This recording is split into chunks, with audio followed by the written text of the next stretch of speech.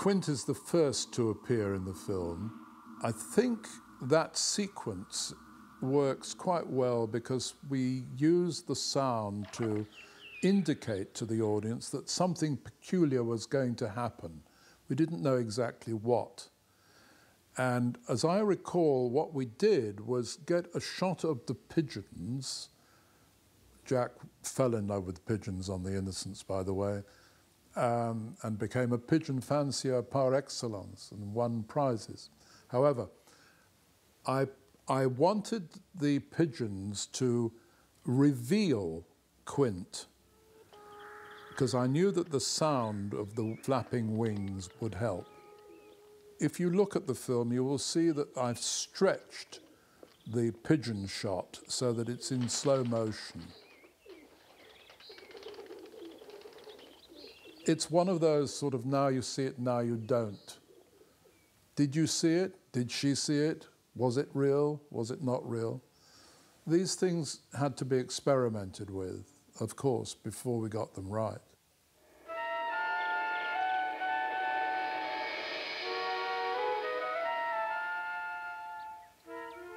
As far as I recall, Jack had read The Turn of the Screw, the novella, as a child. And I think he'd always remembered that particular book. And of course, you mustn't forget that Jack had no father. And anything to do with children interested him. The film is based on a play which was written by William Archibald, an American, but when it came to adapting the script, he was unhappy with Archibald's play script. And he turned to a variety of English writers, including John Mortimer, who did a version of it. And finally, he turned to Truman Capote, which was a stroke of genius, really. They had met previously on a film called Beat the Devil, which Truman also wrote. Truman had a sort of interest in the Gothic and in the relationship between the ghosts and the children. I think that Truman really knew what he was doing with that. I just think he felt that Truman would add that little bit of extra frisson to the picture. I think he felt that Truman had that juxtaposition, it's a long English word, between horror, fear and beauty. I remember when I started work on the film, which was at the start of shooting, that Truman was still around, and I think he was on the set quite a bit, writing lines for the children, additional dialogue and so on.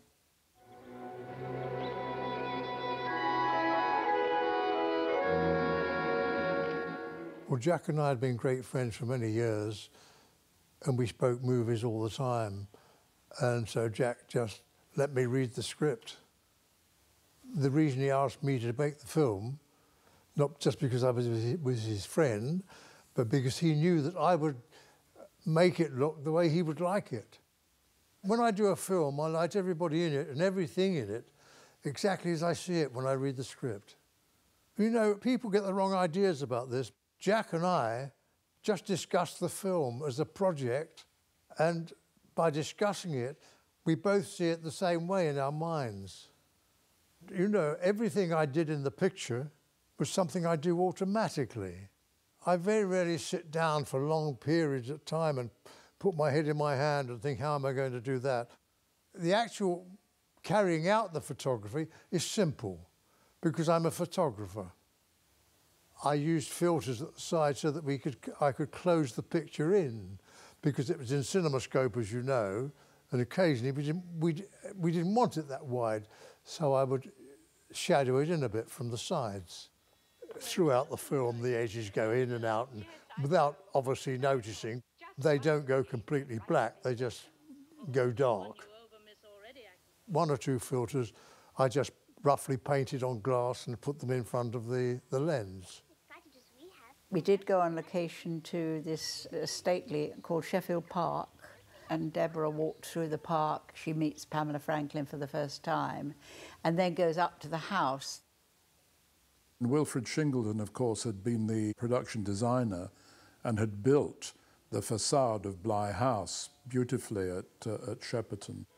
The actual terrace of the house where Pamela Franklin sees the roses, and this wonderful piece of dialogue by Truman Capote where she says, oh, look at this lovely spider eating a butterfly.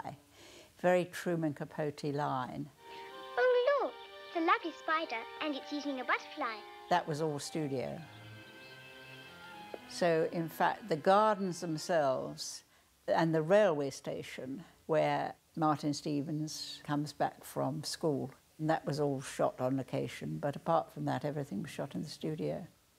The combination of the real location near Brighton and Sheffield Park and the set represented exactly what Jack wanted, that there was a sort of feeling of space in as much as the place, the house and the grounds were large, but there was an enclosed feeling as well on the interiors.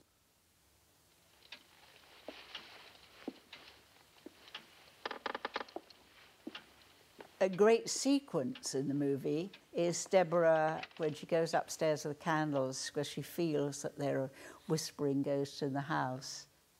I had special candles made up, and I think they had 4 or 5 wicks in each candle to give it much more light. From my point of view, it was a nightmare because the candles burned down very, very quickly.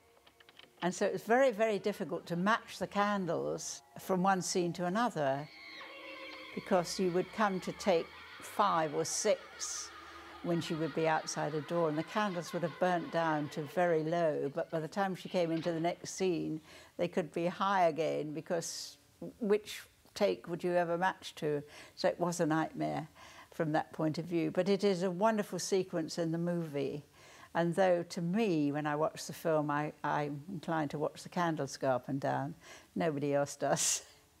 I don't recall that it was a difficult film to cut, but it was very difficult getting the effects right.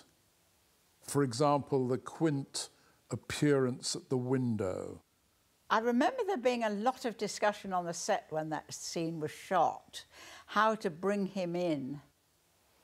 I think there were sort of like roller skate wheels on a little tray so that he was rolled into the window and appears very smoothly, coming closer and closer.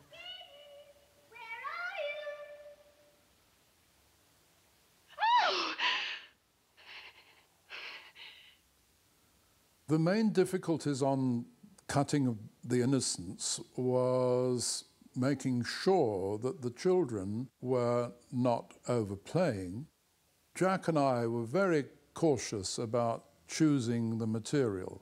Of course, it's very important that a director does get on well with children. If you get a director who has a rapport with the children, you'll get a good performance. The children understood exactly what Jack was trying to do. He was very, very good with the children. Pamela Franklin was making her first film as a child, whereas Martin Stevens was a professional child actor. I never remember there being any problem with Martin Stevens in doing any of those scenes, either the scene where he had to kiss Deborah Kerr passionately or try to strangle her or anything like that. No, I think that Martin Stevens enjoyed playing the part and played it very well. Deborah was very conscious of the fact that it was important that the children had a good time. Working with Jack from the start was a pleasure, because Jack was a consummate filmmaker and he had a very light touch on the set. He could be quite ferocious off the set. Every night he wanted to see the cut of the film until he'd finished shooting, which was an extraordinary way of working, really. It was very time-consuming, but he loved his film, and because he could see everything cut together rather swiftly, he was able to make adjustments, pick up additional shots, and we could discuss how the film was going almost every night. He can't help us. He's perhaps the only one who can.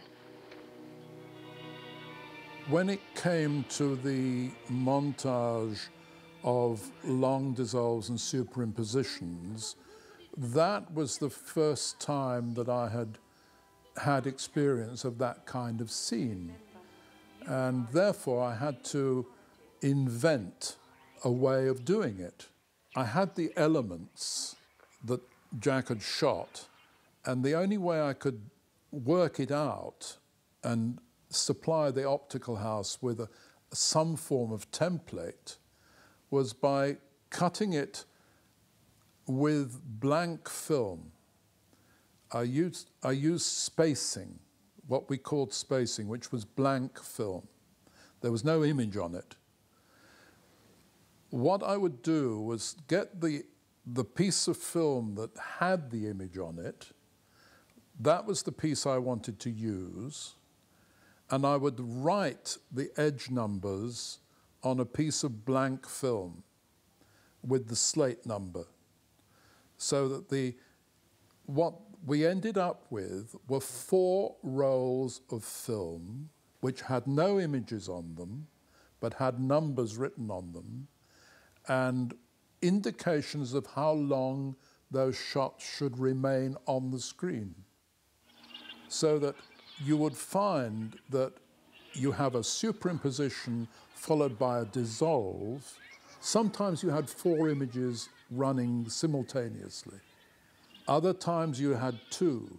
The laboratory and the optical house were quite bemused by this. They'd never been faced with anything like this before, although, of course, montages had been around for years, in Hollywood particularly.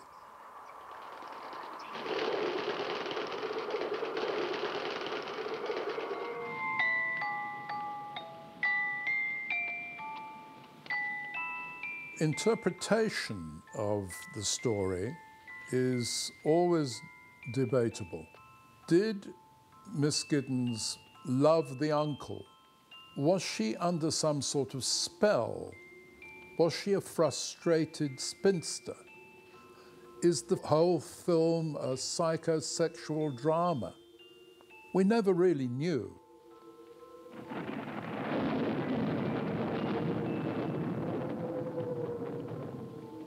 We used to talk about it a lot. I don't think Jack himself quite knew what was going on in Miss Giddens' head.